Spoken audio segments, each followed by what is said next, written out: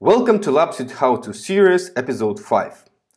This episode will make biological labs especially happy, as many of their inventory items, whether they are lab-made or purchased, are stored in the freezer boxes. This is my lab inventory main screen. I will click Antibodies and filter out anything but antibodies. The location column says that antibody MXB is located in Freezer 1 antibody box in cells C3, C4, C5. So I'm opening the inventory item details page and scrolling down to location section. There is also a graphical representation of the freezer box. Anti-MXB samples are located in C3, C4, C5. I can quickly add another sample of anti-MXB to D3, D4, D5.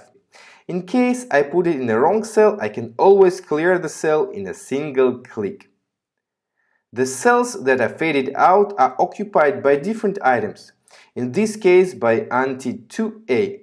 Remember, I'm in the context of anti-MXB, therefore cells occupied by other items cannot be edited from this screen.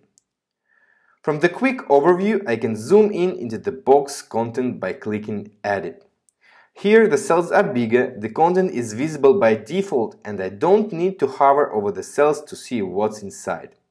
Similar to the previous screen, I can fill cells with anti-MXB or clear them. Let's get back to the inventory item details. Now I'm waiting to receive another antibody, specifically rabbit anti-goat.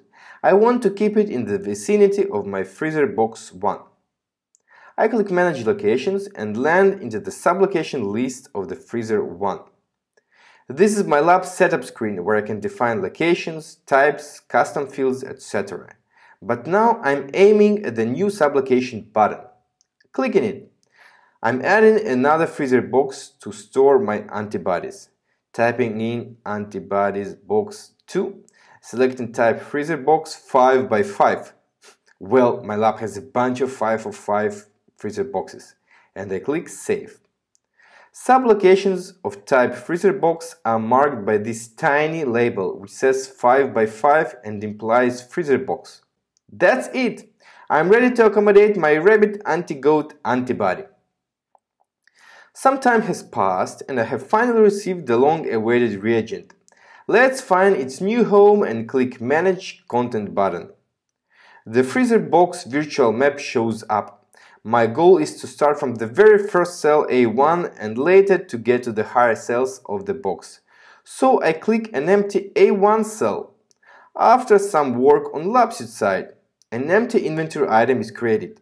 However, location and sublocation are automatically filled in. Location says freezer box 1 and sublocation antibody box 2. The positioning inside the freezer box is set as well, exactly as I was expecting. I just need to fill in the name and probably change item type to antibody.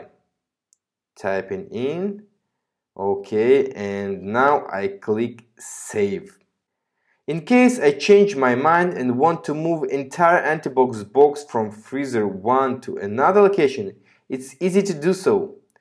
Let's click my lab's name, Manage Lab, Locations and Freezer 1. I select Edit Antibody Box and pick another parent location. That's it! That was an episode about the freezer boxes. If you have ideas or feedbacks, please comment below. And of course, subscribe to LabSuite YouTube channel so you don't miss new episodes.